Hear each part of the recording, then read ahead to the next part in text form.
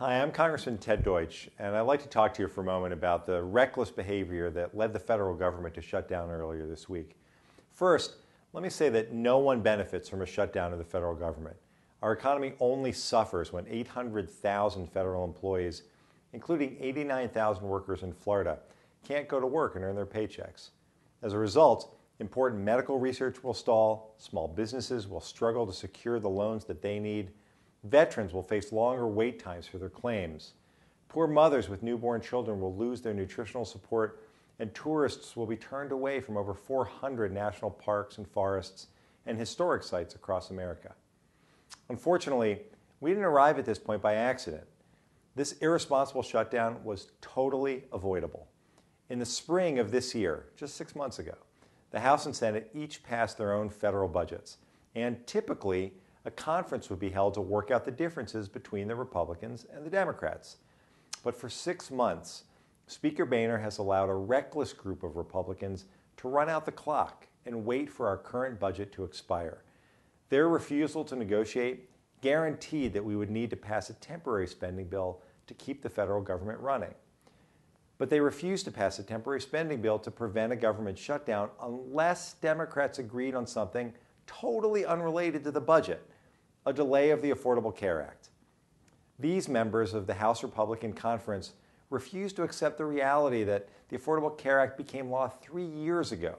The Supreme Court upheld it, and Americans have already benefited from provisions that protect them from abuses by health insurance companies. It's time my colleagues realized that there is ample opportunity to improve health care reform, but in a democracy, you've got to convince a majority of the people that your ideas are worth embracing. If they have ideas on how to improve the Affordable Care Act, they should work in a bipartisan way to pass legislation.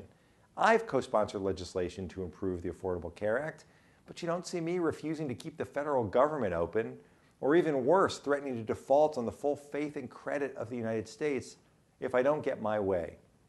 We also shouldn't wait 2 more weeks to let the world know that America always pays its bills.